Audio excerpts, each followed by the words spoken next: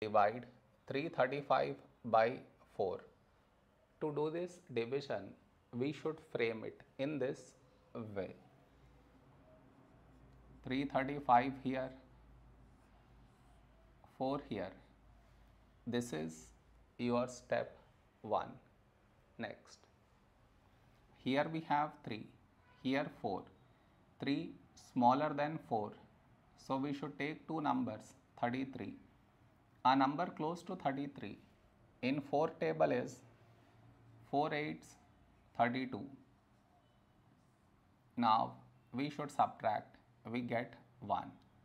After this, bring down the beside number, so 5 down, so 15. A number close to 15 in 4 table is 4 3s 12. Now we subtract, we get 3. After this, no more numbers to bring it down.